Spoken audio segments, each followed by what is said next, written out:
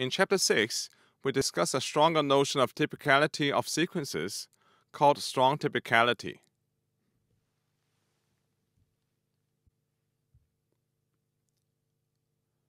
In Section 6.1, we discuss a stronger version of the AEP called the strong AEP.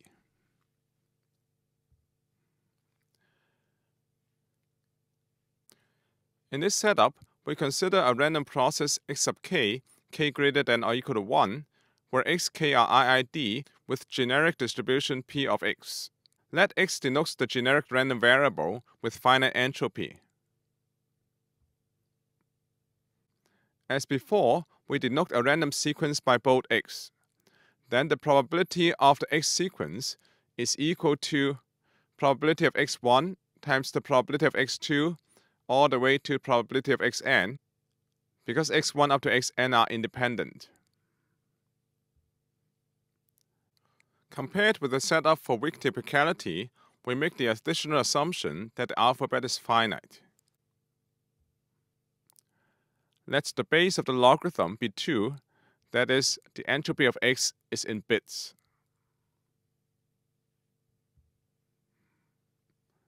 Here are some notations. Consider a sequence of length n.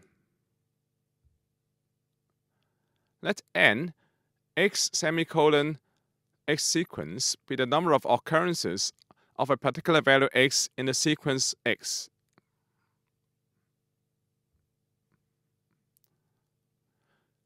Dividing it by n, we obtain the relative frequency of the value x in the sequence x. The collection of relative frequency of x over all x is called the empirical distribution of the sequence x.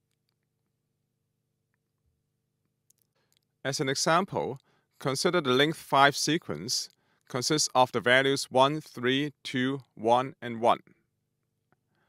Then the number of occurrences of 1 is equal to 3, the number of occurrences of 2 is equal to 1, and the number of occurrences of 3 is equal to 1.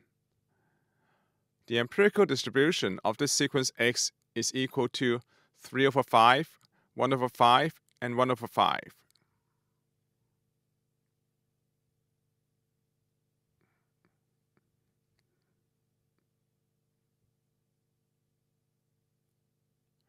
In the strongly typical set to be defined, there are two parameters, n, a positive integer, and delta, a small positive quantity. The strongly typical set T sub x delta sub n with respect to the generic distribution Px is the set of sequences of length n such that the number of occurrences of x is equal to 0 for all x not in the support, and summation x, the absolute value of the relative frequency of x minus the probability of x, is less than or equal to delta. The sequences in a typical set are called strongly delta typical sequences.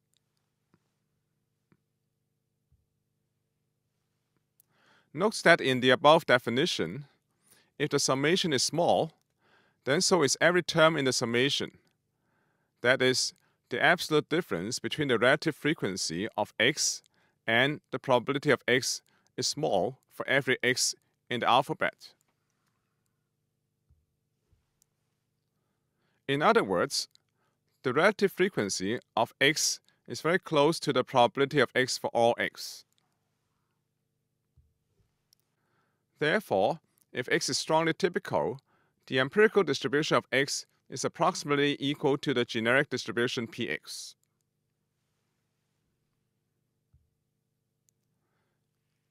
Further, if x is strongly typical, then the probability of xk is strictly positive for all k, because in equation 1, it is required that for any x not in the support, it cannot occur in the sequence.